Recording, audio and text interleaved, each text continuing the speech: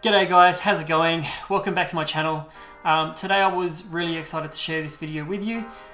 This is a video that I've been I figured this out a few weeks ago and I just haven't had time to film it. So apologies for that. But basically I have a PC and myself and my partner, we have a 5K iMac. That is a 2016 or 2017 model iMac. I'll leave the details for that maybe down below. But basically what I wanted to do is I wanted to use the iMac as a second screen, and on the Apple website they say you just can't do it. Any Mac from I think 2012 onwards or 2015 onwards or something, as soon as they basically changed the design to that thin design, they were like, you can't do it anymore. Their technology is just like, we're shutting it down, you can't do it. You used to be able to. Just plug in like a display port or a Thunderbolt port from the computer, from your MacBook Pro, your PC into the iMac, and it would work perfectly. But Apple said no longer. And I haven't found any instructional videos online on how to take advantage of your iMac as a second screen if you do want to use it as a second monitor. So today I'm excited to share that I finally figured out a way to do it.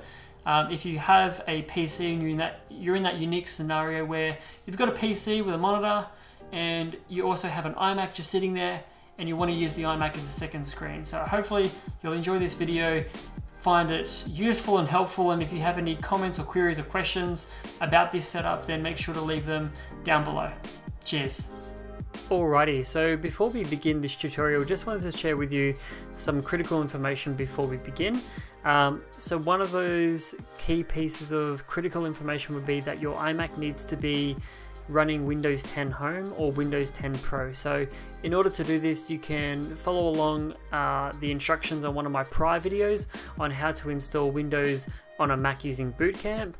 But it is critical that you are running Windows 10 Home or Windows 10 Pro, as you can't do this within the Mac operating system itself. So it's a bit of a loophole in order to get this working, but once you make the effort and you get it all working with Windows 10, then you'll be, I guess, in the right place for this tutorial to work perfectly for you. So on the screen, what you see now is the iMac booted up in Windows 10, and we first need to make sure that we're connected to a network. So you can either have your computer connected via Ethernet or via Wi-Fi.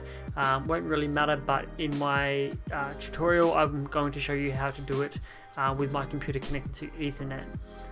The steps are the same though for Wi-Fi, so it shouldn't really matter. Just with Wi-Fi you might notice the connection be maybe a little bit slower. So just take that into consideration. Once you've gone ahead and got your network set up, you want to go to the Start menu and then click on Settings, and then click on System, and then go down to where it says Projecting to this PC on the left hand side.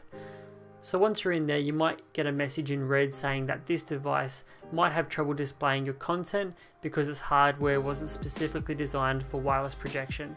We're not doing wireless projection, but it thinks because it's doing it over a network that it may have issues. You want to make sure that the computer is available everywhere on your network. You want to maybe ask it for permission only one time, not every time.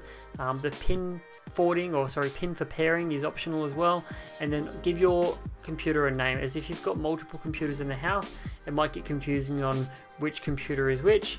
So for my example, I've called it 5K iMac, so it's easily recognizable. So once you've done that, then the next step would be to switch over to the PC. Okay, so with the PC now, we need to make sure obviously that we're on the same network. So as you can see here, I've got it connected via Ethernet as well. So it's connected directly back to the modem or switch. Like I said though, you can do this on Wi-Fi, just your connection might be a bit slower if you do it that method. Once you've got it connected to your network, then what you'll need to do is go down to the Action Center in the bottom right hand corner, and you should see a tile there called Project. Click on Project, and then you'll have an option for Connect to a wireless display. So once you click wireless display, what will happen is the computer will search for any computers that you can project to, and hopefully, if you've done it correctly, your iMac will show up as an option. So as you can see there, my 5K iMac showed up, and all I need to do is click on that, and then my screens will flicker or flash and then in the display settings you'll see that you have a second monitor now that you can configure. With my particular iMac, I needed to actually go ahead and manually set the resolution to the resolution that was best for me. It might be different depending on your model, but as it's a 5K iMac, it wasn't picking up that resolution straight away, so I had to manually set it. And I actually chose to set it to 2560 by 1440, as that would use the entire screen's aspect ratio, and if I chose any other setting, it would kind of put letterboxes around the top and bottom or either side. And so now on the screen you can see I'm just demonstrating how to get you can see the screen isn't really using, I guess, the full aspect ratio. It's using that 4:3 aspect ratio. So once I changed it to 2560 by 1440, everything looked much happier.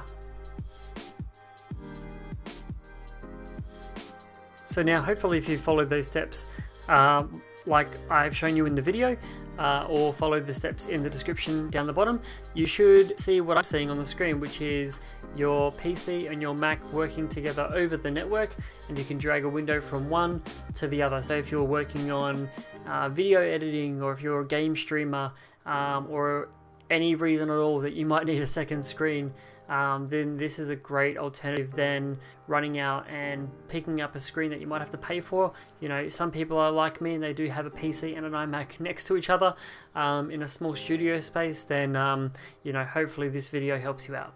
Alright guys, so hopefully you enjoyed that video. Hopefully that made sense to you, and hopefully you're feeling really happy and positive now that you can now go ahead and use your iMac as a second screen. If you do have any questions or queries about my setup or about the configuration of how to get it all working, maybe I missed out a part of it, then make sure to leave that down below. Leave that question or query in the comments down below. If you did like this video, then make sure to give me a thumbs up. If you didn't like the video, leave a thumbs down. Hit subscribe if you want to see more videos like this, and I'll see you in the next video. Cheers.